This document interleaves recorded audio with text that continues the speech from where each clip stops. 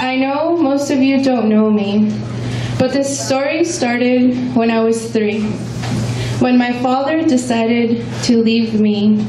Better yet, when my mother decided to kick him out.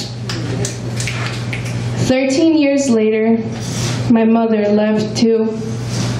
I was left to be on my own, but I guess life has a funny way of doing things. Now I know that I want to give my children everything my mother gave me, but some more, and even some raspberries. I never want them to leave, and I never want to leave them. And I know that sounds a bit controlling, but I know what it feels like for my mother to leave me. She desperately wanted to give me up, and not too long ago, she finally accomplished her dream. Why would she leave me? Didn't she understand that I grew up without a father? I had to grow up fast.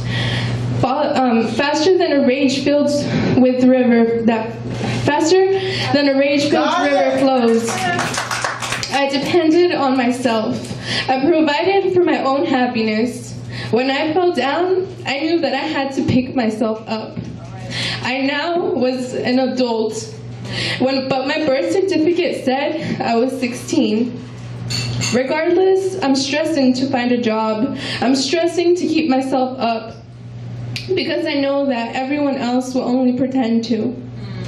Because of this, I learned that I want to keep people up. I want to support those who need help.